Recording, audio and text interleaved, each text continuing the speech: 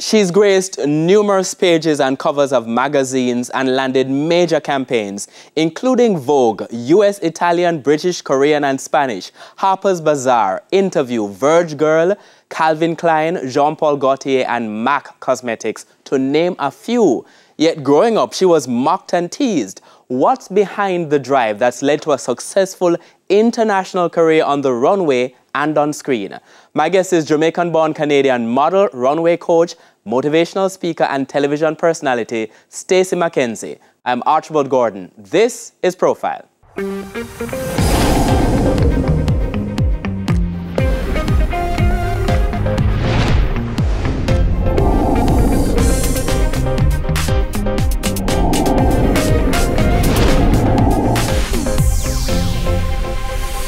Stacey McKenzie, welcome to Profile. Oh, thank you so much for having me. I'm so excited to be here. We are absolutely delighted to have you because of your, your record, and I want to go through it first. Jamaican-born Canadian model, Jamaican-born, I want to say. I want to reinforce that. Runway coach, motivational speaker, and television personality. Yes.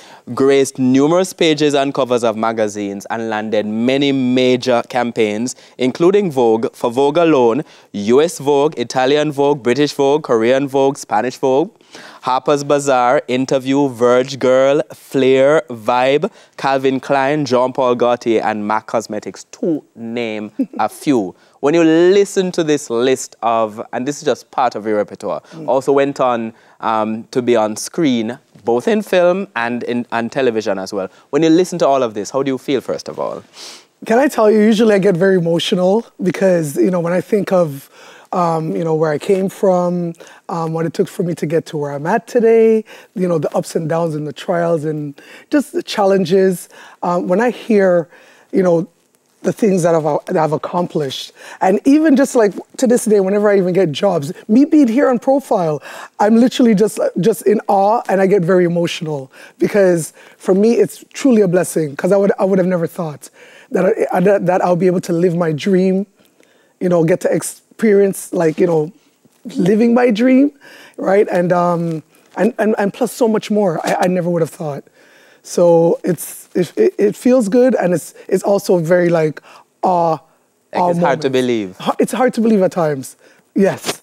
Let's talk about the journey to living that dream as we talk about it, because we say you're Jamaican-born Canadian. Jamaican-born meaning you grew up here in Kingston. Born in Jamaica. Yeah, Almond Town. Yeah, and I left from Jamaica to go to Canada.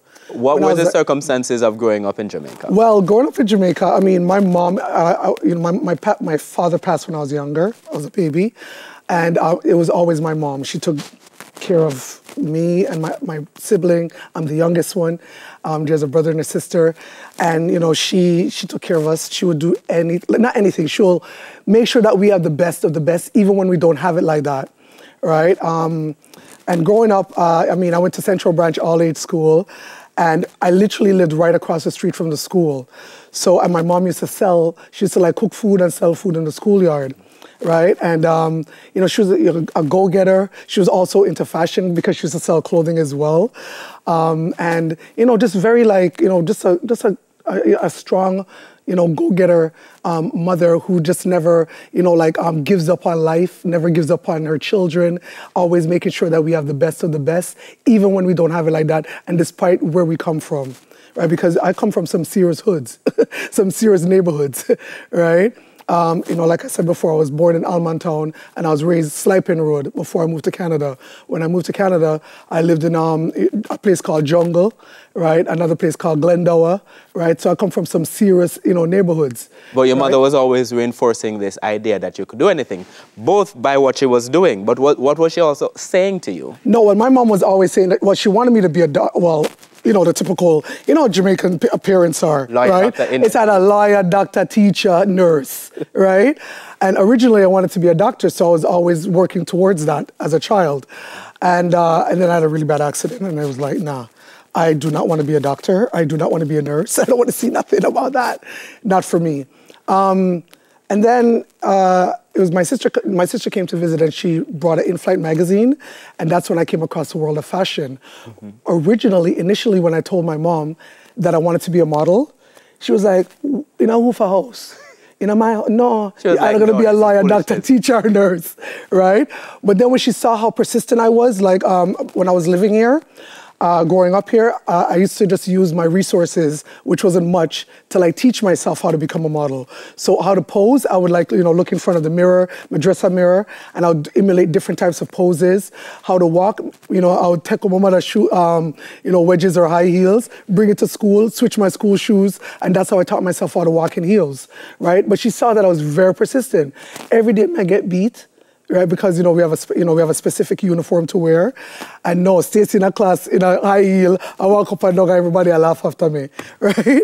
And my mom, she was watching me. She was still trying to reinforce me to become a Something doctor. other than a model. Yeah, that's more stable. She didn't look at the fashion industry as something as stability for me for the long term, right? And then you moved to Canada now. Yes. Your mother and you moved to Canada. Yeah. This was when you decided to pursue modeling at a different level. Yes, because in Canada, we have more opportunities to pursue modeling, right? In Jamaica, there was no such thing really as a model. I mean, as far as what I could have remembered anybody saying about a model was more so Grace Jones. So she was like my go-to, like in terms of, okay, Grace Jones. I'm different like her, right? She's Jamaican and I'm different like her. And, she went to foreign. Now I have the opportunity to be in foreign. Yeah, that's how I'm going to do it. But as you say, you understood yourself to be different in terms of what you looked like from the beginning. Oh, yeah. Why? Because I didn't look like, even in school, I didn't look like the typical black girl. I said, my light skin, both my parents are black, right? And I'm super light skinned. I have freckles. I have blonde hair, right? So, in my school, I was the only girl person looking the way I look. Whenever I go, whenever me and my mom would go to the market, go to Coronation Market or wherever I go shopping. And think people always stare upon me. People always looking at me, always, like laughing, making fun. Like growing up back then, like the jokes were, she had dundus, she looked like a dundus that, or, a yellow man daughter, and them kind of things. So I realized from a very young age, I am extremely different looking. And You're then on top of that. And how were you dealing with being mocked and teased, essentially? I didn't deal with it. I dealt with it well in public because I never showed how much it was hurting.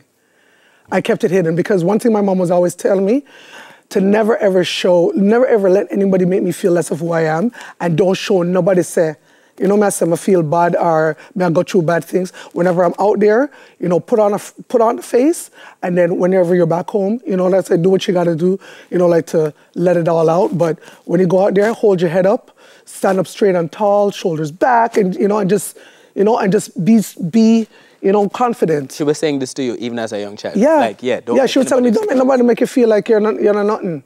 I want to talk a little bit about how this changed or even was exacerbated or got worse when you went to Canada. But we have to take the break on Profile. My guest is Jamaican-born Canadian model, runway coach, motivational speaker, and television personality, Stacey McKenzie. And we're back with you on the other side of these messages.